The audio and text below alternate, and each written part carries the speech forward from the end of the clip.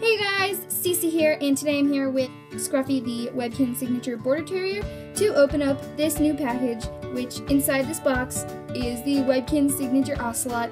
And I'm so super excited because right after I bought this pet, the price racked up to like over $70, and I am so thankful to have got it for only like $20. And I did buy this with my own money, so please don't call me spoiled or anything. I don't appreciate that very much. So yeah, let's get started. Woo! I already opened it, so it didn't like make a lot of noise or anything. Oh my gosh, it's so cute.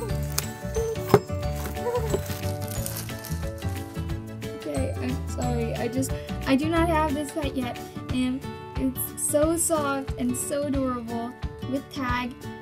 This is the face, and the side, the tail kind of like flips up a little.